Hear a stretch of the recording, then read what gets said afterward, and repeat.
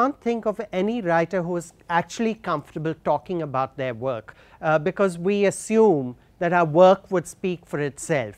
But in certain situations such as this, where I am a playwright, so my work may not be as accessible as, say, a novelist's work would be, because we have all the constraints of dramatic production. A play lives in its stage performance. A play is written not primarily to be read. I know some of you may be studying plays, which is fine, but also keep in mind that the play is written primarily for the stage. So you put it on page because it needs to live and breathe on stage. That is extremely important, and that may be a reason why many people have not seen any of my plays and productions and may still be studying them in classrooms, which I think is a trend that needs to change. And you don't really need very big productions to bring about this change. It could be in the classroom itself, and you don't need professional actors, or maybe you could sort of team up with your theatre department, get some of the actors to come into the classroom, pick up the books, whatever play, it need not be mine. Even if you are studying Shakespeare, the best way to understand Shakespeare is in performance, because you may learn about the iambic pentameter, and you can learn about the sonnet form and the the way the rhymes are worked out, etc. But unless you hear them and unless you have these scenes enacted in front of you, you will miss out on the genius of Shakespeare, right. So, I would say I would highly recommend that if it is possible for classrooms to either bring in the actors from the theatre department or use volunteers. It is great fun just allotting parts and reading out different characters, and suddenly you will realize that why the playwright has chosen certain words, why is there this instruction written in the script, because that has a reason that can only be fully understood when the play is played out, right. So, I will briefly start by asking like the FAQs. So, I am just going by the frequently asked questions from different talks as to, so the topmost on the list are why plays and why not novels, and then the second in popularity is why in English and why not in any other languages. So, I could talk about these two questions. They are fairly sort of they have been sort of answered quite often. The first one is that why plays and not a novel, because as a playwright, I am interested, my primary interest is drama. I write because I am interested in the theatre. It is not the other way around. Then I did not suddenly decide I want to be a writer, and shall I write a play, or shall I write a novel, or shall I write poetry. And of course, the common assumption being poetry is easy to write because it is short and it could be 4 lines or 17 syllables or whatever, and so it is easy. Actually, that is probably the hardest form to write in. I remember a writer said, wrote a very long letter to his friend, and at the end of it he said, P.S. excuse me, I am terribly sorry, but I do not have the time to write you a short letter, right. So, brevity requires great deal of thought. You could say something so simple, but there has to be a great deal of complex thinking to bring it to that ease, right. Now, coming to what I was talking about, why plays and why not novels, is that I began writing to supplement content in the kind of theatre I was doing, right. Now, let me simplify that, is that when I started off in the theatre, I was directing, again I am a victim of maybe some of you are victims like me as well, is that very earlier on I received an education in English. My parents were from Gujarat and they migrated to Bangalore, and they put us, my sisters and I, in what they considered the best schools and best in quotes meaning English medium schools, right. Now, these are assumptions, these are grave mistakes, and I will advise you not to put your children in English medium schools. It sort of breaks you completely from your roots, right. I forgot Gujarati, because for me Gujarati was the language of my parents, and they were from the past, right, and English was the language of the present, because I was conversing in English in school. In fact, we were punished for not speaking in any other language apart from English. So that seemed to be the language which we were encouraged to speak in, and plus that was the language which came with a certain premium in society, that if you spoke English well, then you belonged to an urban society in that sense. So that's how I began thinking in English, right. So my interest in theatre and the fact that I operated in English, because that was my education, both seem to have a kind of conflict, because theatre, when I was growing up in the 80s, Indian English theatre did not have any presence. It is not that I did not have predecessors. You have playwrights like Pratap Sharma, Asif Karimboy, and many others who wrote very prolifically in Indian English for the theatre, but these were not available to us at that time. Remember, this was the age before the not only the internet, before computers, and can you imagine, I grew up without a cell phone. That is how deprived my generation was. So where was I? Yes, so this seemed to be, there seemed to be a conflict over there, but at that time I did not know there was a conflict, because I did not understand the politics of English. I did not understand the politics of doing Indian theatre in English. I did not even think of my theatre as Indian. It was theatre, and I am Indian, so it was Indian theatre. So when I decided to try my hand at writing, because the kind of work I was doing earlier was were things like Euripides. I did a very, very bad production of Hippolytus, very pretentious, pretending to be intellectual, and so then you do a Greek tragedy. And then I did an American play, a Neil Simon play. Again, that seemed to be a very hip and trendy thing to do then in English language theatre. But very soon I realized that this did not give me the kind of satisfaction I was looking at, especially when I visited Bombay and saw a couple of plays in Hindi and in Gujarati, and realized that the audiences for these plays would applaud at a line, or would be so caught up in a scene, and when a scene was enacted with great great emotion spilling out very truthfully from the actors, the audiences would just spontaneously give their applause. This was not planned, and now this never happened in the kind of theatre I was doing, because it just did not mean anything to anyone. I do not think it meant anything to me, and I do not think it meant anything to my audiences, right. That is when I thought, why not try my hand at writing original plays. So that is when I began writing the very first play I wrote, Where There is a Will. I wrote about a dozen pages, and called my actor friends and said, look, let us see, why do not you read this just for a lark and tell me what you think of it. Now, they read the dozen pages and they were laughing. I knew I was writing a funny play. I did not realize it was that funny.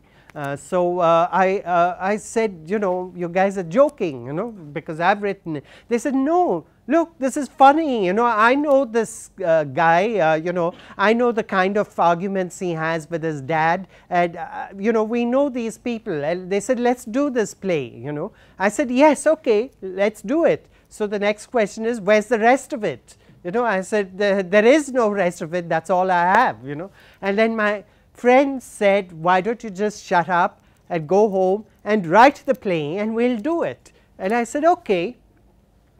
I remember we started rehearsals and I'd only written the first act, right? And in the play, if you note, there's another character who comes in the second act, who's not there in the first act. So we had all these teething problems, is that we'd begun rehearsals without a complete play, which again was, you know, unheard of at that time.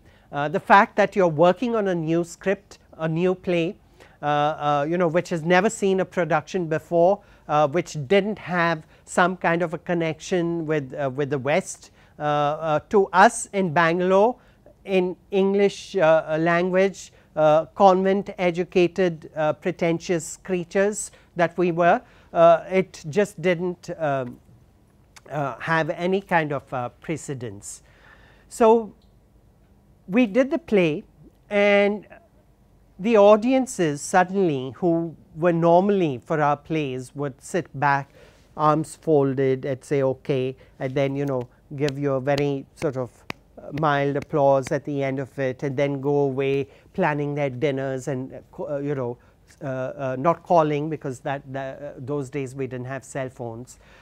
So these the very same audiences were guffawing and they were applauding, not because it's a brilliant play, but because they could identify.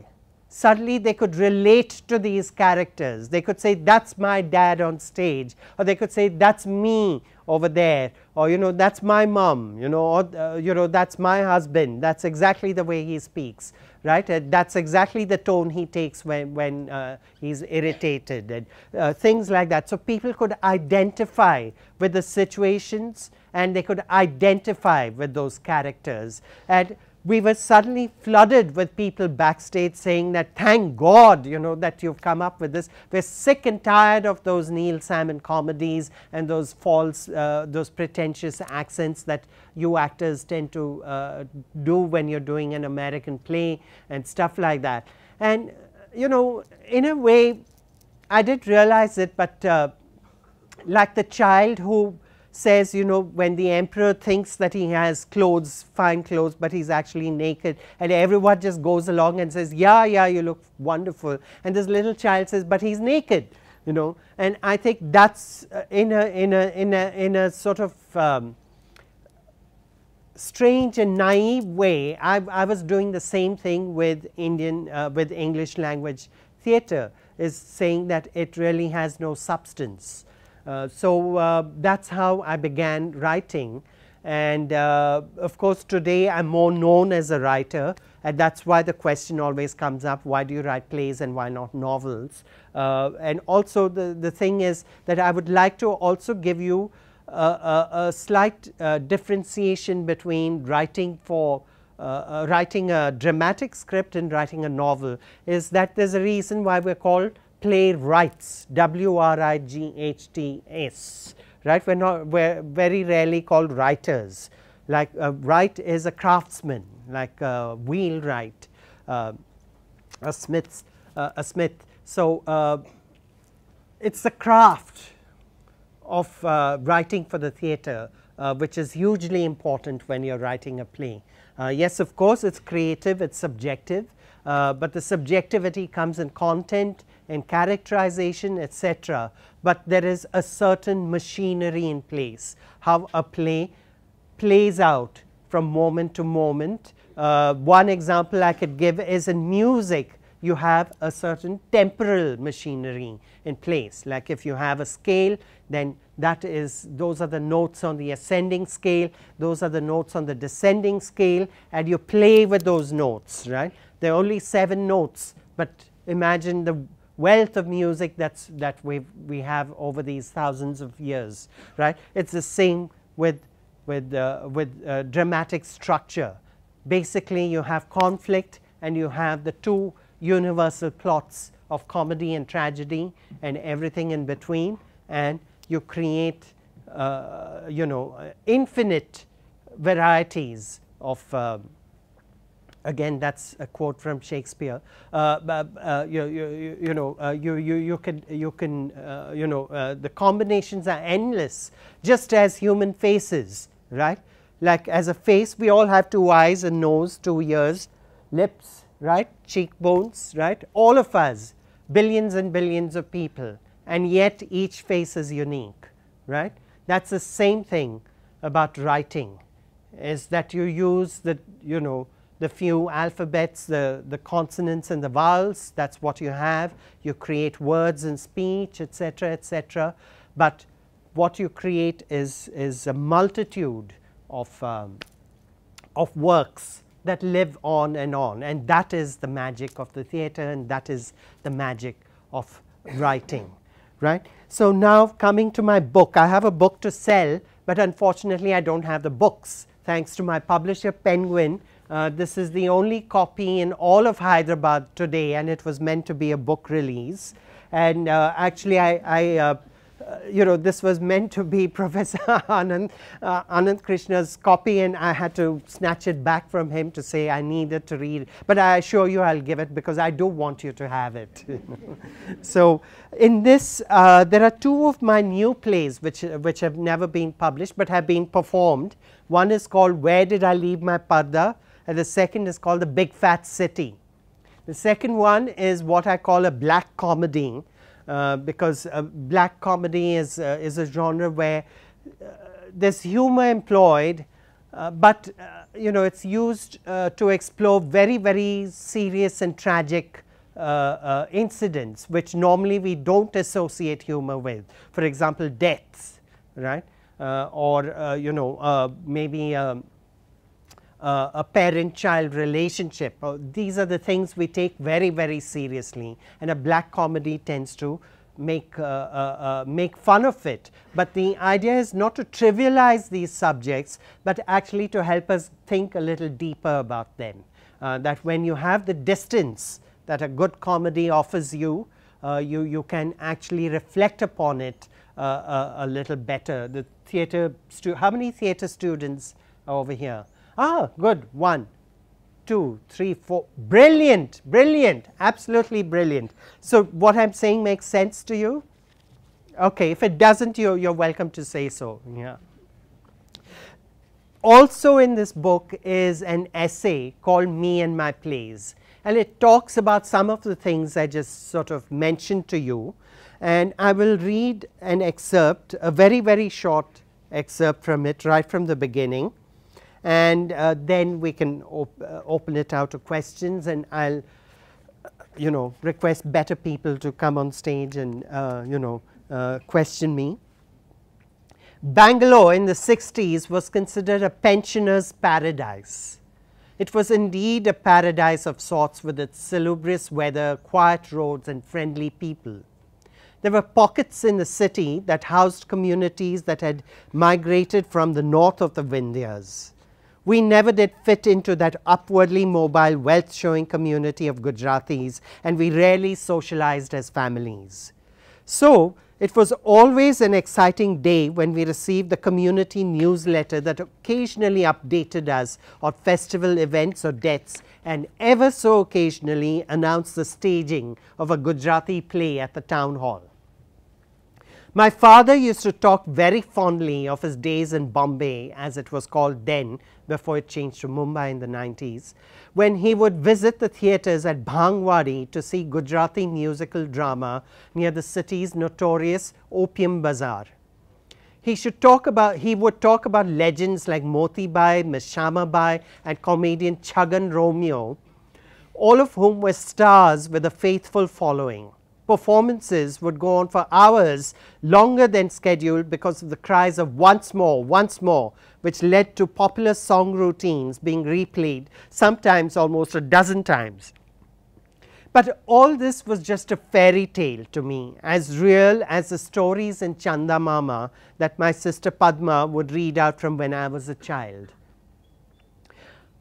I must have been about 9 years old when I got to see the real thing. It was at the town hall in Bangalore. It seemed so grand in those days, with its Roman columns, majestic arches and corridors.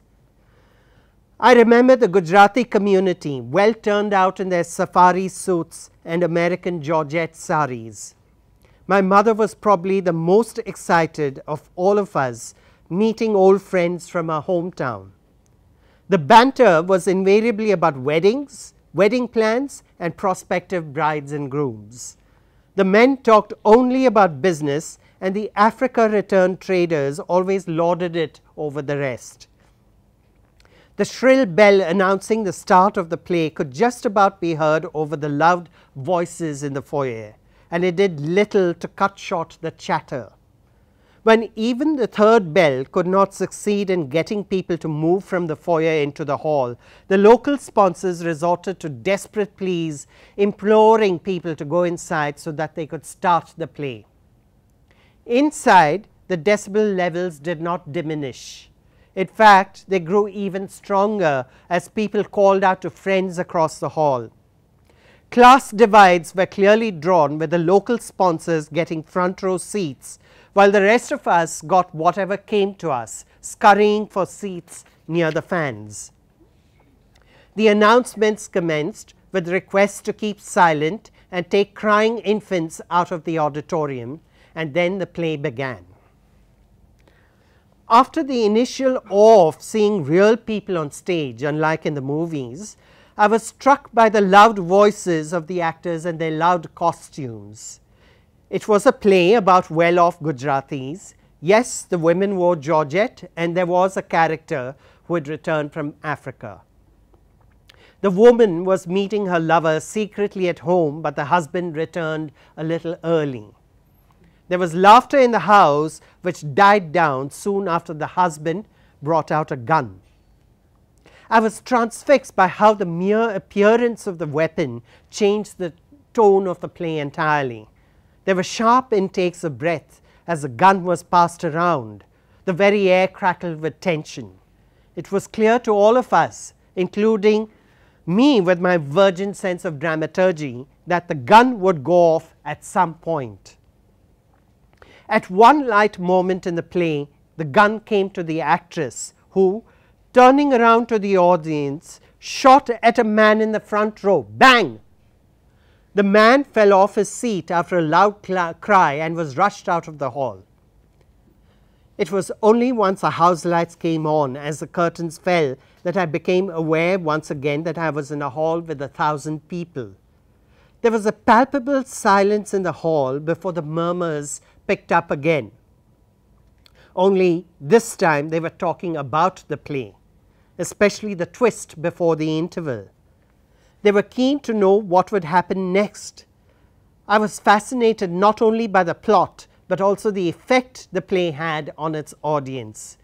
If something like this could shut the mouths of 1,000 Gujaratis, I had to be a part of this magic. This was indeed the beginning of a beautiful relationship. Thank you, and now I welcome. So, I'm Akshat. I'm a first year theatre student, and so I must first confess before I ask my question that I haven't read any of your plays, but there are so many playwrights before you who I am going through. And there are better playwrights. No, I should read them. So, and to redeem myself, I would say I'm following you on Facebook. So,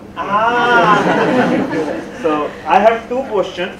I have always felt that writing for the dialogue is always difficult. Like you have to say everything through the dialogue. So if you can elaborate on how different or how difficult it is to write for the dialogues vis-a-vis other mediums. And my second question is, I have seen young theatre practitioners creating their own material. As you said that you started working with ready-made plays. So how important do you think is to start with ready-made plays if you believe in it and if you think the same way? And so yeah, if you can just comment. First of all, very pertinent questions. The first is that how difficult or how easy it is to write dialogue. Now this is where I would like to, there are assumptions about dialogue which needs to be broken. One is that you say it all in dialogue, that you tell your story in dialogue. I think the focus should be how difficult is it for to play out your characters, that your characters live in action. You can have a play without dialogue, but you can't have a play without action, right? So your characters want something and they act upon their want. That's why it's called acting or action. That's where the word comes from. And Yes, I agree that dialogue writing is a craft and requires a great deal of experience to get it right. But many people believe that dialogue is expository, that it's there to tell the audience what the character is thinking. But very often dialogue, good dialogue helps you understand what the character is not saying or wants to do but is not doing. So I think good text offers you subtext, and I think good text gives you silences where subtext can become very articulate as well. So that's a hugely complicated process, but it can be very, very organic. I think you can draw upon your natural ability to write dialogue if you just keep the focus on character. You know, one of the things is that dialogue emerges from character. I am saying what I am saying because of who I am. It is not the other way around, that because I say something, that is who I am, right. So that is very important, right. And as far as your second question, yes, you can have theatre without a script, right. It is possible to do that, but you can't have theatre without a performer and an audience. You need at least one performer and one audience for theatre to take place, right. Now, the way theatre has evolved, right, the text based drama, that is what we're concerned about, and that's where I find my job, you know. But I have to admit that I have done improvisations with actors, and quite a lot of power and spontaneity comes through when actors are given the space to improvise. And I think that's a very dynamic form of theatre which has always been there, but it's growing in popularity now. And I think that's a great way working with young adults and children as well, is not to give them this sort of script and force them into adhering to a script, because that kills all creativity and spontaneity amongst children. I think improvising, and there is a technique in that, it is not as easy as it sounds, but it is great fun for the actors, and it frees them, you know, in a very creative way. So I think sometimes good text comes out of improvisations, which means that the improvisation happens and then it is transcribed as a text. So that is also possible. Yeah. The second question was, you started with ready-made plays already. Yeah. So how important do you think is it as a training for a theatre person to start with ready-made plays, and how did your theatre evolve out of it? That was the second question. Was that your question? Okay. Well, my theatre evolved from text-based drama, because that's the kind of drama I was introduced to earlier on in my life, and that continued for a very long time till I travelled a bit and saw different kinds of performance pieces and things.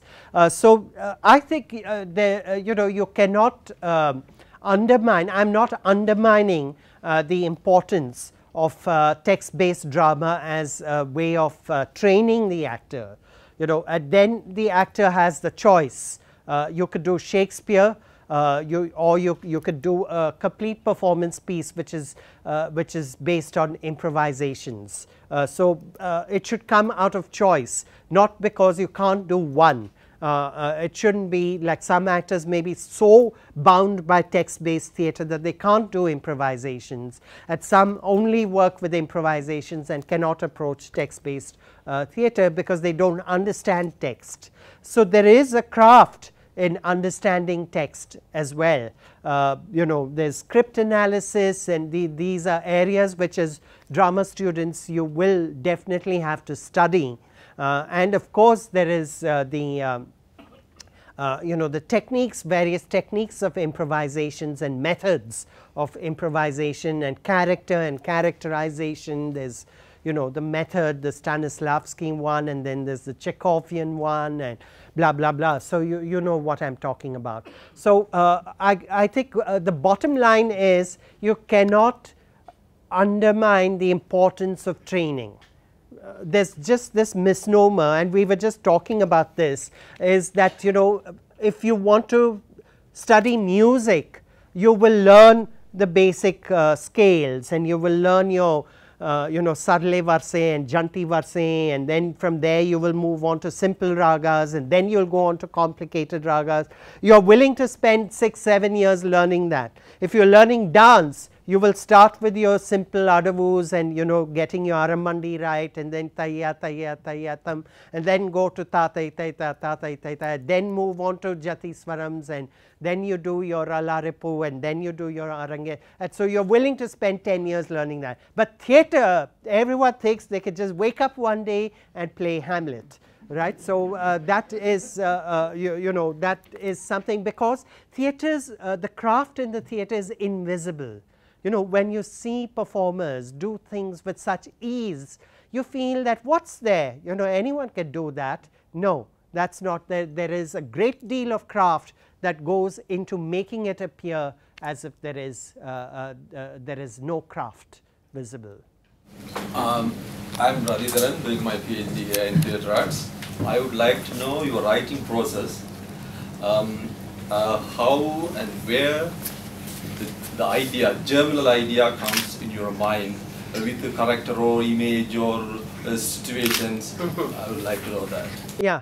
Again, it's a very complicated answer to that, is what is my process, right? All I could say is that I do not have a fixed process, and I feel that yes, there is, you know, there is, I'm sure there is some method in that madness, again to quote Shakespeare, but you mentioned characters, you know, situations, and I think ultimately whatever the germ of the idea, whether it's a situation or whether it's a conversation that I've overheard or whatever, if I can't bring it down to characters, if the characters don't somehow live in my mind, I don't think I would then have the creative stamina to complete the play, to write it in completion.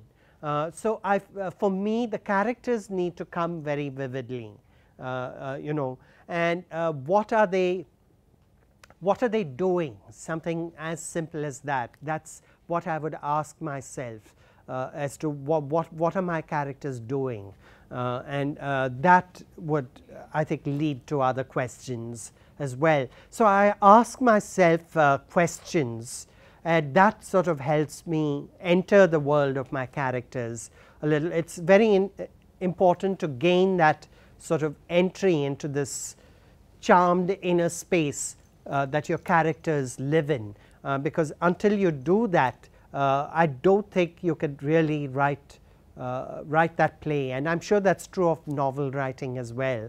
That you know, it's an entry into a world which has some sense of reality, but is actually a creation of your imagination as well.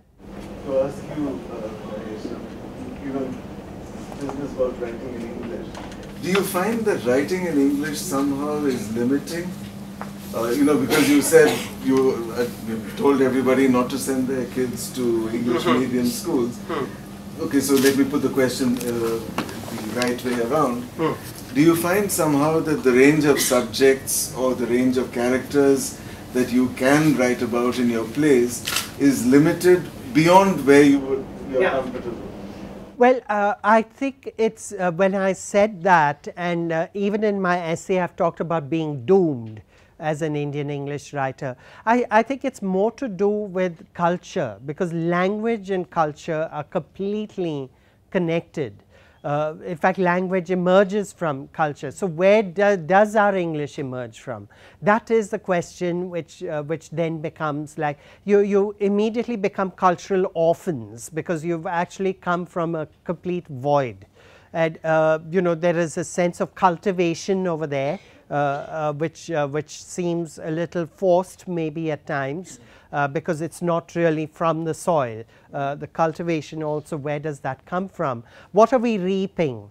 You know, so the only analogy I could think of is that if we're talking about rootedness, which is what you know, if you operate in a language that comes from your culture, then you're looking at leaves and you're looking at blooms, you're looking at you know, foliage coming out from those roots, right? But I think the only way I could liberate myself is by saying that I'm actually a bird on that tree, that I do not have roots. And the advantage I have is that I can fly, and I think that's maybe the advantage I have writing in English, is that I can fly, that I do not necessarily owe allegiance to my roots in that sense. That may be seen as an excuse, as it is by some, but that's the only sort of poetic justification I can give for writing in English. I'm Indra, who worked in Madras University. I started the theatre portion of our English department and requested the Madras University to use the Tagore fellowship and funding to just create a theatre professorship. So we have of course put your plays in our syllabi, and you were talking about the alienation that happens if you write in English. That was the Vice Chancellor's question, and you were almost apologetic, or you're in some way trying to say that you were alienated from your roots and culture. However, there is another kind of alienation possible. In Chennai, as you would know, you have different kinds of theatre. One is the native theatre of Koothupatture, which now Muthuswamy has founded. I've seen them. Yeah, and Mr. Anmol Velani of India Arts Foundation has directed some of his plays, and he's also translated his Ingirante, which was performed in Alliance Francaise and so on. In such plays, the alienation for what you may call the middle class regular audience takes place even though they are Tamil speaking people. Because something has happened to the way theatre employs itself as a critique of what's happening. Because in your plays, for instance, when you talk about violence or Hindu-Muslim conflict and so on, I'm not a scholar like Tutun Mukherjee, but I just have some simple ideas about what you're doing. So when such things are dramatized, he creates almost a different kind of grammar of representation. Absolutely. As Chandrelekha did it for dance and performance. See, he almost completely altered. And you have all Kalari, Payathu and all that, you see. And then the way England is a kind of a critique of colonialism and our fascination for English, and then how we come out of it to the post-colonial, post-modern India. That is the whole play. But the people who watch the play must be extremely trained. Otherwise, you may feel happy that our students might understand your play better than probably Muthuswamy's plays. I'm not saying that as a negative point, because he's an extremely I mean, the work is brilliant. Artist, yes, and even absolutely. as your milieu has its own roots and justification. He has his milieu, which comes from Tanjavur background, and he has drawn from several native theatre, plus he has added to it is a number of other aspects of what I may call theatre grammar. And so I feel that in any case, theatre can create some degree of alienation, and that was probably necessary, as Brett thought. Absolutely, because what we're talking about is an aesthetic or psychological distance, right? And that's the kind of work that Koothupatture is known for. Just for people who don't know, it's a theatre group in Chennai. I don't know whether they have an equivalent over here in Andhra, where the theatre is representational in the sense that it speaks through a certain codified language of theatre, which means then that you don't sort of get involved in what's going to happen next the way you would in a soap opera. But I think the antithesis of that I would say is the television serial, soap opera, where you're so, Tulsi is going to now, pounce on this little girl and, I don't know, eat her up, or I don't know, I'm just making it up, I don't know. And then you're wondering, what is she going to do? Oh my God, she's pregnant, and my God, oh my God, but her husband was away in America for 2 years. Oh my God, when will he find out? Oh my God, what will she do? Oh my God, she should have an abortion. No, oh my God, So that's what the TV serial does, is that it appeals to your basest sense of curiosity not curiosity so much as voyeurism. Basically, you're looking at other people's you know, misfortunes and feeling good about yourself. Well, that's what it does. Whereas this theatre of alienation was precisely that. I mean, I know people sort of attribute it to Brecht, but you can actually see it in Indian, traditional Indian theatre. I mean, all Indian theatre is epic in that sense, isn't it? So anyway, Professor Mukherjee can wax eloquent on that.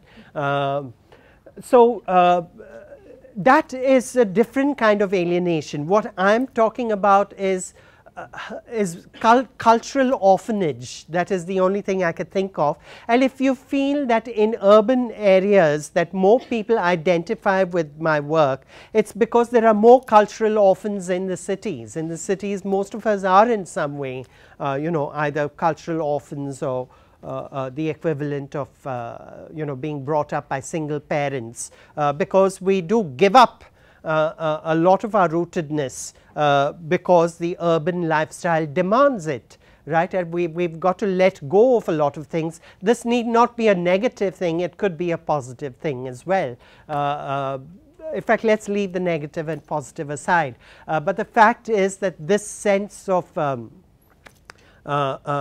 displacement, which is a word again which is as often used as any other, you know, all of us in the cities face that in some form or another, you know, either through gender or you know, through sexuality or through lifestyle choices versus traditional lifestyle choices or whatever. And maybe that's probably the reason why those subjects sort of find are grist to the mill for me, that I employ those subjects because maybe they speak better to me and to my audiences as well. Hi, my name is Mary. I'm a music major, theater minor. I just had a question, kind of cliche, but so where do you get your inspiration from when you're writing your plays and like developing your characters and the plot? Like, do you pull it from like real life experiences or just completely fictional, or where do you get your? Yeah, well, it's a bit of both, really. It's hard for me to say. Like, for example, Tara, which is a play about conjoined twins who are separated, and it's actually a separation of genders, etc. That actually the plot at the metaphor of conjoinment came from a medical journal, you know, something I read. Right, and then I looked at the possibilities and stuff. And then another play of mine, I overheard a conversation, and it actually, you know, the entire play was built from that. But in all, I think one thing is that in all of them, I did just pluck it off out of my head, that something, you know, in my environment sort of evoked this response, and then that response then sort of germinated the play. So in that sense, you know, maybe I didn't answer that earlier because there was a similar question asked earlier, is that I would feel that it's my sense of reality or where my gaze is and my sense of imagination. I think when the two meet, that's when I think I feel that a play might ripen out of it. Sir? Yes. You plays frequently make use of classical music, be it Eastern classical as Nana Devi or Western as in Brahms. Could you please elaborate on this angle? Yeah. Well, I really I like music because I think music can articulate emotions, I think far better than words can. I know actors would disagree with me, saying that the human voice is perfectly capable, human speech is perfectly capable of articulating emotions, but I think music does it in a more transcendental way. I think music is perhaps the most expressive. Maybe again dancers might disagree, so I don't want to get into that.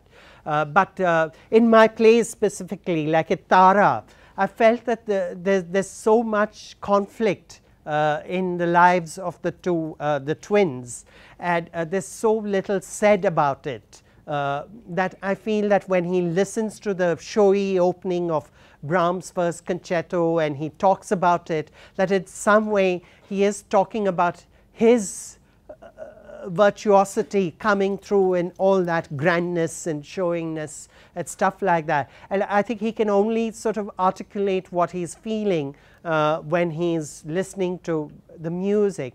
And even later on in the scene when he's all alone with Rupa, he's listening to Chopin's etude, and even there he's listening to this I think he was Polish, Dinu Lepati, was he Polish? I don't know. He was dying, he had cancer, and but he was still performing his music.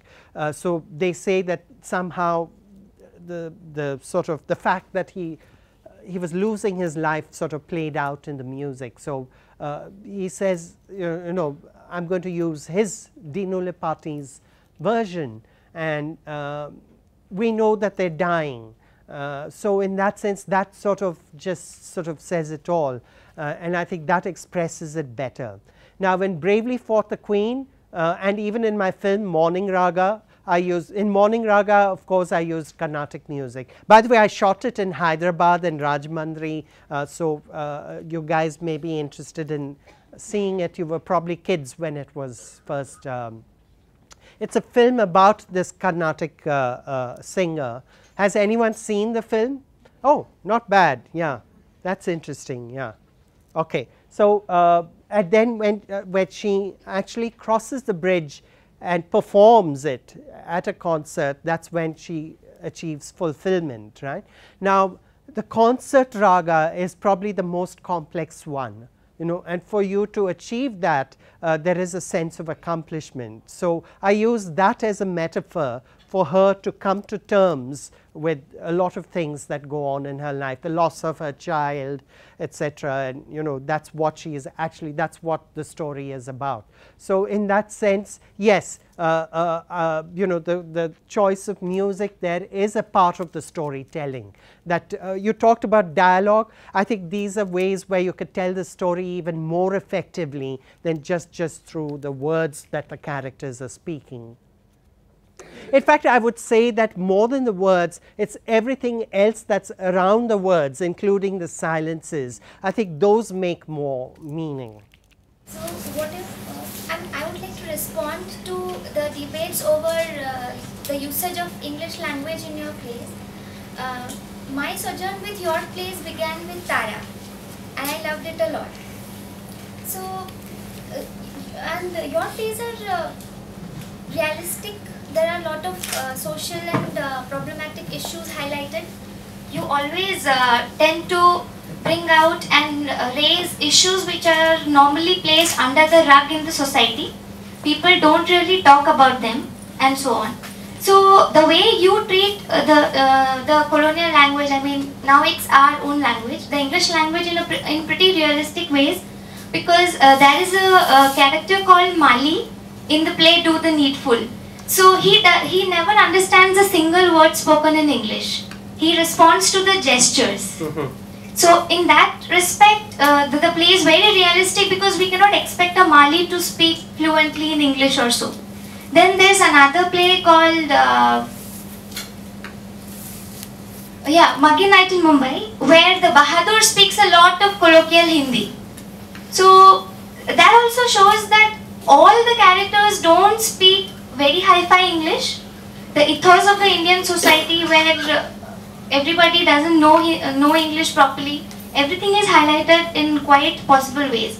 So that's my response to, I mean, the debates about your plays being only in English, because you're quite easy and you know what you're doing. The characters who are not supposed to, because the characters who are not supposed to have a very hi-fi education, not placed on the creamy layers of the society, do not speak English in your plays. So that's my response. And as far as the question is concerned, like you yourself agree that your plays are very, very mobile, in the sense that you give the performers the freedom to act out and make improvisations. So when I read Tara, I was very confused in the beginning. I had to read it 3 times to understand it perfectly well. Only 3 times.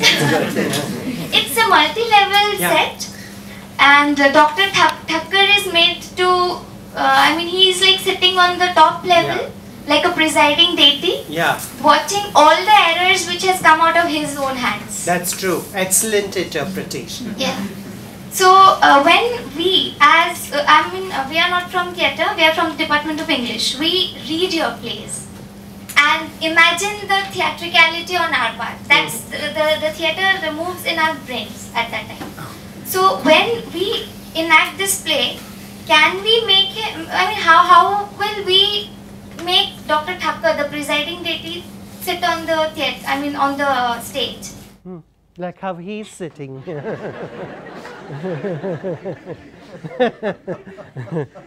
Yeah, well, that's how at least I've directed 2 productions of Tara. Alec Padamsee has directed 1, and there've been several college productions.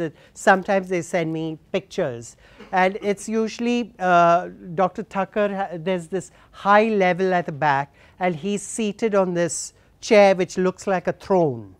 You know, so and he's seated there very pompous, talking about the separation and saying, oh, we had the surgery done and we had to make sure the bile ducts are not damaged, and you know, of course this, and you know, nature, you know, didn't do a good job, but we completed it for her, you know, so there's that whole sort of air of you know, being the controller of what's going on. So I think that's part of the set design, and it would be very interesting to see a group do it a little differently and yet give us the sense of his stature in society as someone almost the equivalent of God.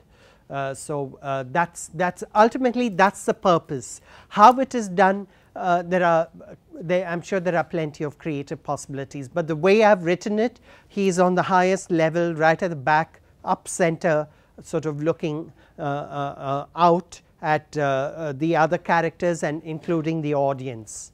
Hello, I'm from School of Social Science. I'm not belonging any theatre, drama, literature, but I have special interest in it.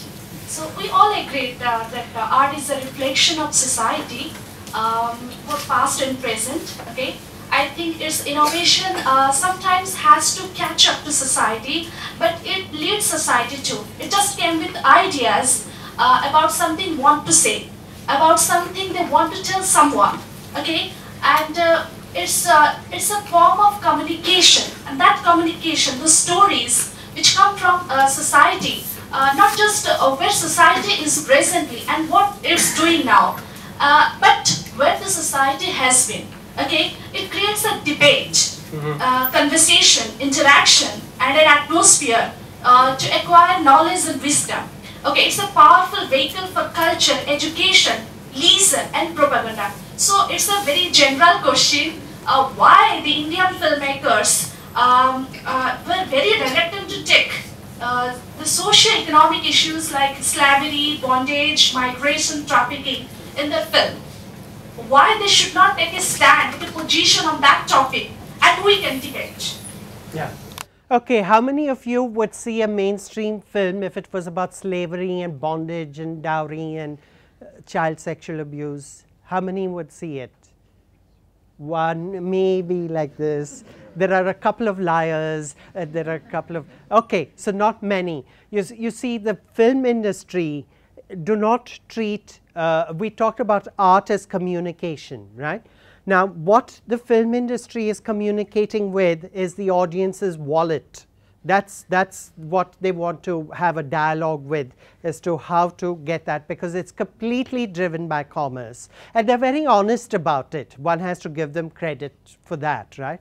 So what they want to do is, they cannot afford to rub the audiences, they cannot make the audience, they don't want to challenge the audience, because we as a culture do not like being challenged, right? So what they're saying is that whatever values you believe in, go ahead, beat up your wives, you know, treat your servants like rubbish, you're fine, you know, you are great, you know, and this is what we are, and we are great people, and this is what we believe in the sense that they want to stroke their audience, they don't want to poke their audience, right. So that's what they're driven, and that's why it will always be you know, about rich people who have all the time in the world to fall in love, and they do, and then the conflict is of course so sort of superficial that it's like, oh no, here's dad, you know, and then dad has to somehow separate them and then reunite them, etc. Right. So it sort of appeals to a very basic need for getting away from what we think of as problems, right. But in doing so, actually it defeats the purpose, that the more you run away, the more you can't handle those problems, and you want to run away further. So which means that that's what the Indian film industry caters to, is that come to us and we'll take you to this world where everything is all right, and you know, there's laughter, there's colors, there's, you know, music, there's everything, and forget your own lives for a while, for 2 hours, and you will be happy.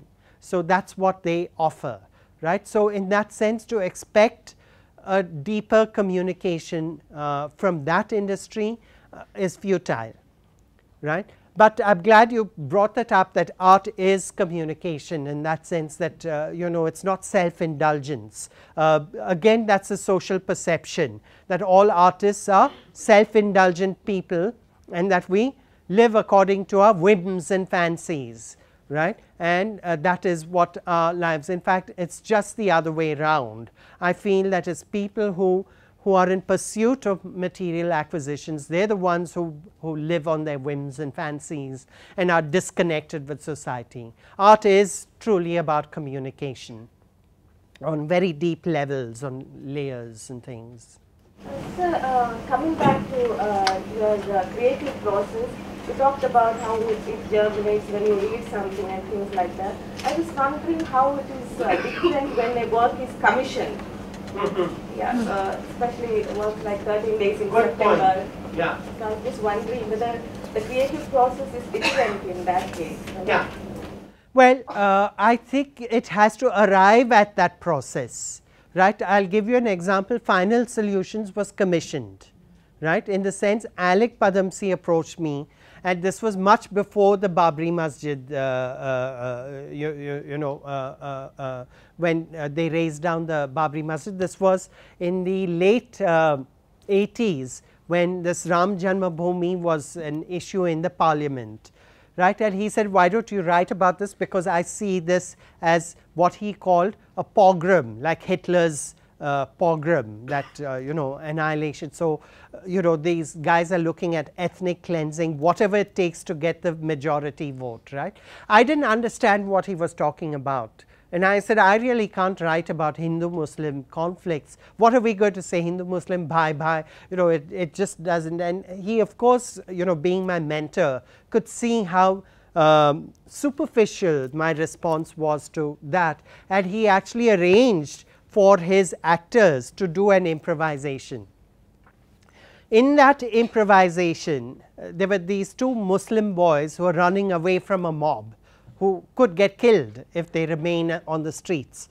And so they seek shelter in a house which happens to be a very conservative Hindu household, right. And then the dynamics of that encounter, suddenly I could see the possibilities, right.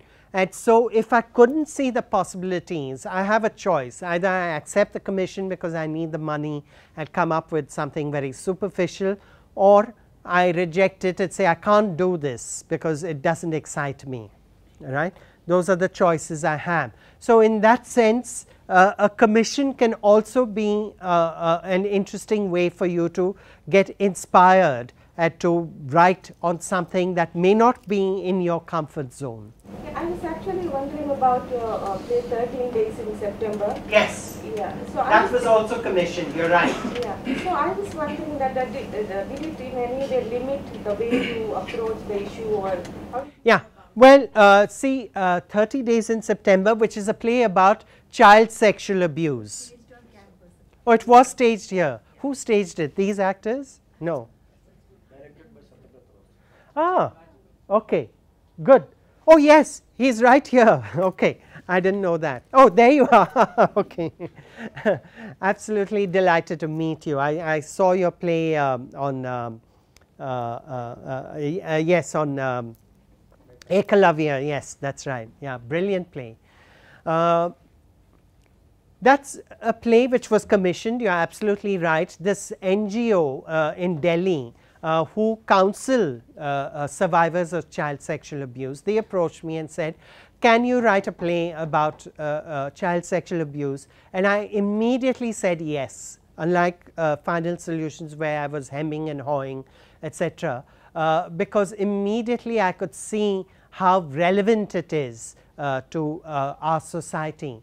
And I had the good fortune of being able to talk to 7 or 8 survivors of childhood sexual abuse who were in various stages of healing and were very, very articulate and willing to talk about their experiences and their traumas.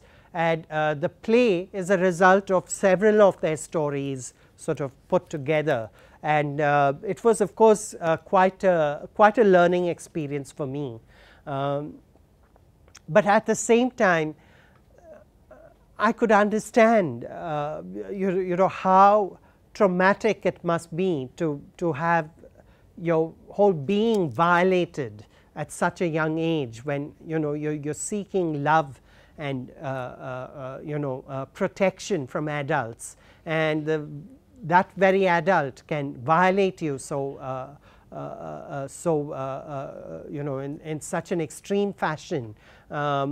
That was very sort of moving and you know inspiring for me, and that's where when I sat down. It took me about a year after those interviews that I had with the survivors to actually write the play. Mention other forms like the novel and poetry. In novel and poetry both, we can see there is a probability on the part of the author to keep his presence felt on throughout the work, or in some places put in authorial comments. But especially in the terms of plays, when you're writing a play, you literally have to let your characters do the talking. So whatever you have to say, is there a deliberate part on the attempt on the part of the author to efface himself to some extent when he's writing a play, and is there an attempt to also limit the author's use of rhetoric and language, keeping in mind the character he's trying to communicate? Yes, you see, that's why I said a playwright is more of a craftsman than a writer, right? Because a writer can afford to have this third person in the story. You know, you could have a novel that says Scarlett O'Hara was not attractive, right? Now, who is saying that? Who finds her not attractive? It's the author's voice, right? She's saying that she wasn't attractive, but men seldom realized it when caught, you know, by her charms or whatever, so on and so forth, right? Now, that's the language of the novel. In the novel, there is a third person involved. Of course, you could still have novels. There are brilliant novels written in the first person, but still in a sense, you can, the author's voice does make its presence felt.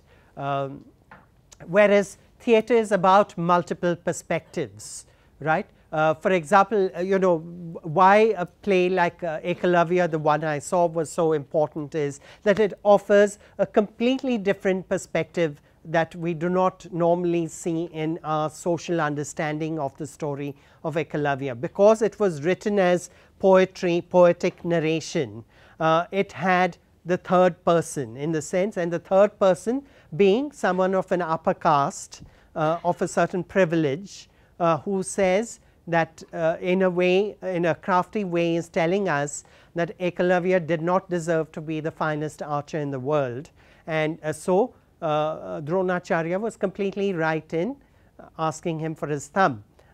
You never question his motives in the story, the way it is told traditionally, right. In this play you have a completely different perspective, and that is Ekalavya's perspective. Of course, if he wants to be the world's greatest archer, he is going to be disappointed. Why should he give away his thumb? You know, what a stupid thing to do, you know. Would you do that? I mean, if you want to be you know, a brilliant scientist, would you give away you know, part of your experience because the teacher asks you to? So in that sense, that's what good theatre does, is that it offers you multiple perspectives. And yes, the playwright and the director have the choice of focusing or accenting a particular perspective. If you look at Taming of the Shrew, Shakespeare, right now, as the name suggests, he wrote it as this drama about this very wild woman who needed to be taught a lesson, and of course there is the macho man who is going to put her in a place, get her to kiss him, and she will be his lawful and obedient wife for the rest of her life, right. Now today, if you interpreted it that way, you will be laughed off the stage. They will say, what a stupid interpretation. Today you have to show Kate as a victim. It is about a free woman and the tragedy of that freedom being lost because she has to give in to male power, right. So that's interpretation, that's another perspective, and that's why the play is so great, because it offers these multiple perspectives. So that is the language of theatre. And it's this entire business about the author, where is the author then, and where is his rhetoric and where is his rubbish. It's about art, it's not about a person. And if you really want to, you know, pats on your back to say, look how skillful I am as a writer, then you know, write something else. Don't write a play, because in the play the playwright has to be invisible. If the playwright is visible, then it's a bad play. I just wanted to ask, like most of the contemporary writers, they're using very frequently these F words and the slangs, which are like so-called slangs, the F words. So my question is to you, like, how does it bear the significance, or what significance does it have? Okay, do you use F-letter words with your friends? Tell the truth, hand on heart. Yes, you do. So why don't you want to see it on stage?